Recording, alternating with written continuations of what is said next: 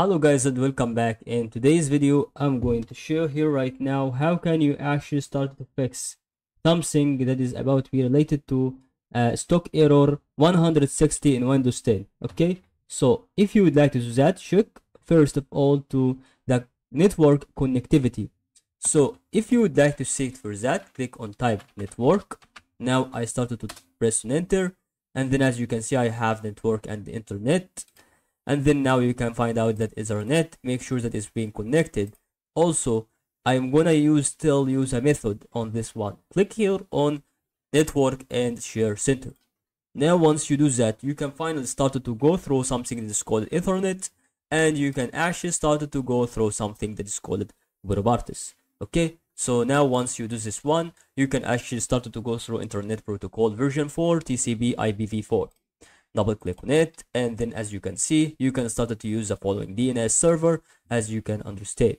Now you're gonna start to go back, and I started to have the second thing, which is about to have sometimes to disable firewall or Avast, but I think that is about to be recommended, causing connect software that may block connection.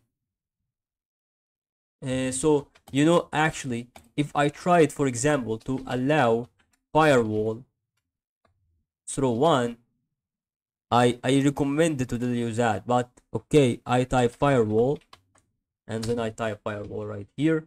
So now I think that I'm about to have something that's called inbound rules and outbound rules. So I go to click on inbound rules, I click on a new rule, and then now you have here this one. You can start to applicate it on a program.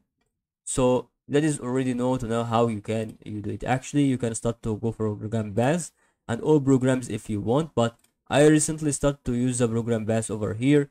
You can start to use it for formula. For example, I click on open, and then I start to go to next, so I click on block this connection.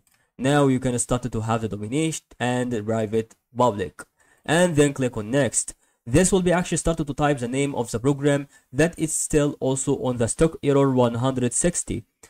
If you type it for example like this, you can click on finished, and maybe if you type it like this, you can click on finish like the program itself.exe if you want. So if you type it to that, it will be actually been done.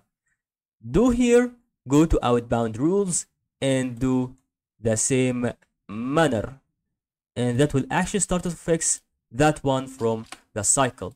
And that is all guys to help you today.